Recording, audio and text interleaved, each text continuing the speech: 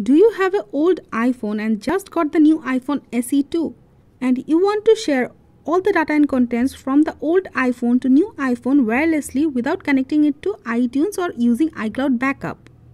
In this video, we will show you how you can do it.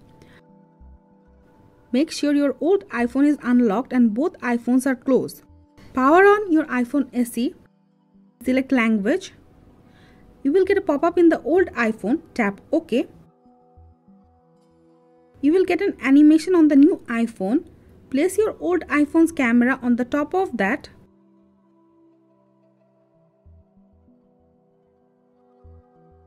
Enter your old iPhone's passcode. It will take some time to activate. Set up your Touch ID and passcode.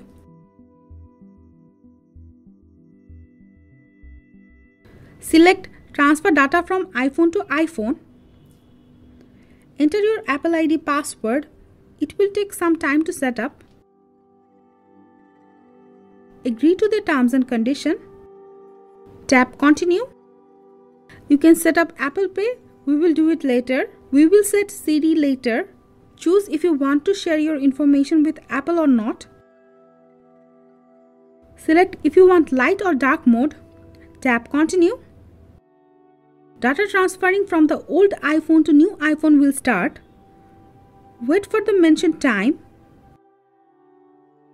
You will get this on the old iPhone. Tap Continue.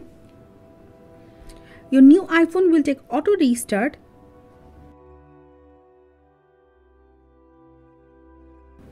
Tap Continue. Tap Get Started.